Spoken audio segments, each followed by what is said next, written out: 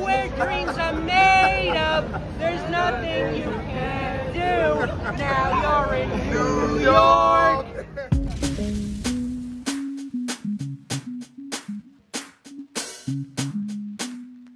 Muchas gracias, we are familiar.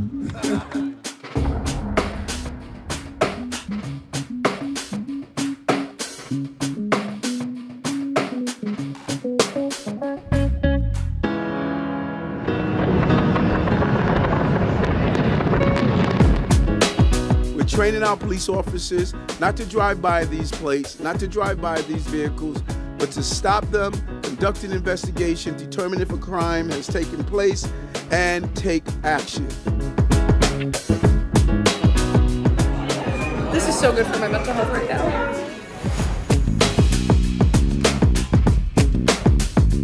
I now present to you the Chief Administrative Law Judge, Assam Rahman. The experience that New Yorkers have with oath will impact their view of government, and it'll impact their trust in government.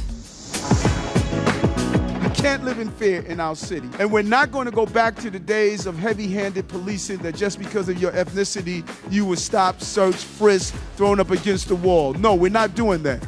But we're also not going to tolerate the over-proliferation of handguns and violence in our city. We're all in this together, and we need to use all of our resources to solve this problem. We need to ask you what you need from us, and that's why we're here. The mayor has made an extraordinary commitment recognizing the value of this program. We went from 75,000 to 100,000 SYEP participants.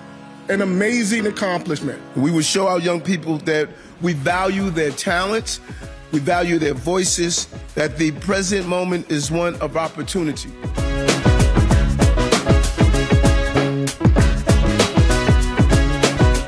are all beautiful and unique.